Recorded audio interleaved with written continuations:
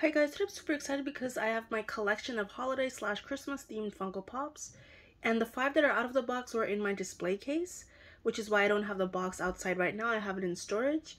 And then the other 3 are ones that I got recently. At Five Below, I was actually able to find the special edition Santa Jack Skellington, which is a DIY pop so you could paint it yourself.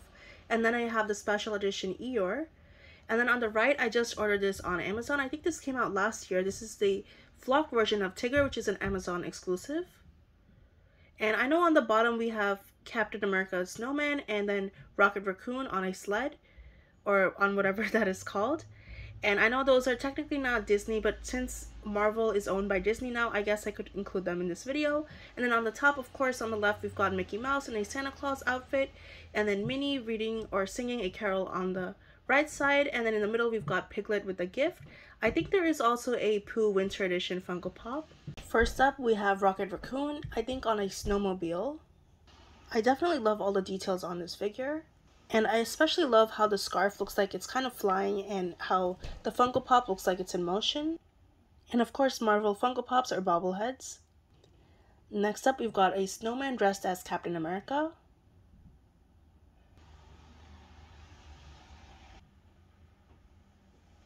Here is Piglet holding a little gift. And this is one of my smallest Funko Pops, I think.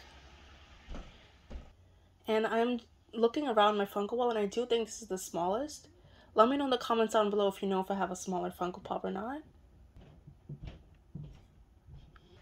Next up, we have Mickey Mouse.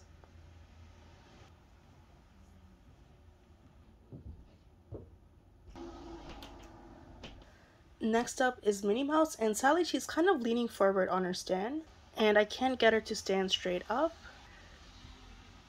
There we go. So here is a better look at Minnie Mouse now. Maybe this will make a nice thumbnail picture, but now I'll show the pops in the back. First up, we have a DIY pop, which is Santa Jack Skellington from Nightmare Before Christmas. And I'm not going to open this yet just because it's just plain white. So the cool thing about DIY pops is that you can paint them however you like. And surprisingly, I have never made a DIY pop on my channel with these like DIY pops, but I have painted pops in the past. For example, earlier this year, I painted Isabella from Encanto, and that video went viral and is my highest viewed video at I think 13 or 14 million views right now. So please let me know in the comments down below if you would like me to paint this, and I will.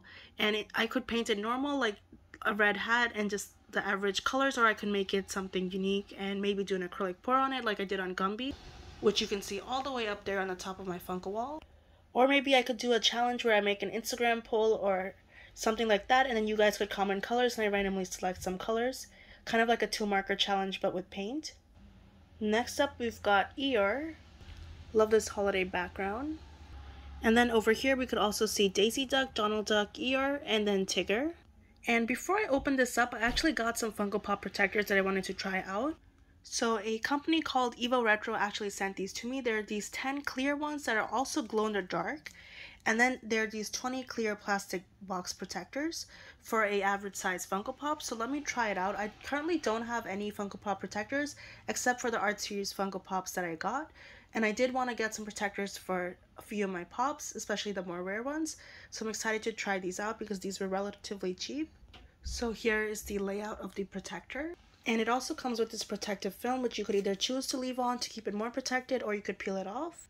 So you put the protector in like, you put the Funko Pop in the protector like this, then you could close the box.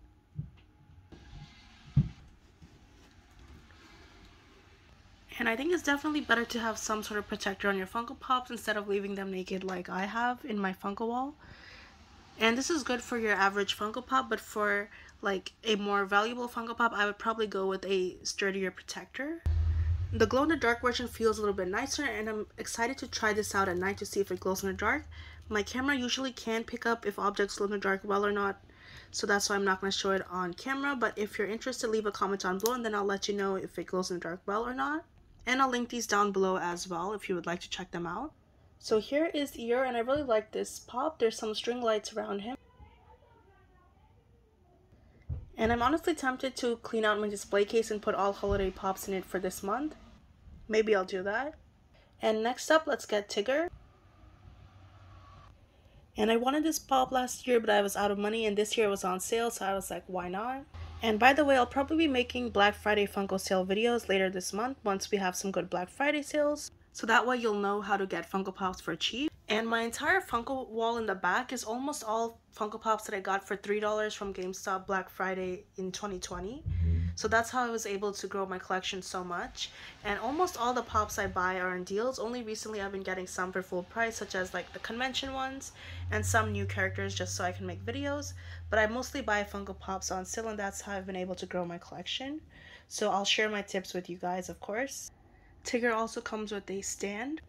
Another really cool Funko Pop. I kind of wish his eyes were open. That would be the only downside, but overall I love the texture and how it's flocked, and all the details, of course. I feel like I say I love the details in every video. And comment down below, do you like it when I make Funko unboxing videos like this where it's a full video, or do you like how I make YouTube shorts of opening Funko Pops with music? And anyways, again, leave a comment down below to let me know if I should open the Jack Skellington DIY Funko Pop and paint it or something. And let me know which videos you would like to see next. And thank you so much for watching. Please like, subscribe, comment down below, and be sure to have an amazing day.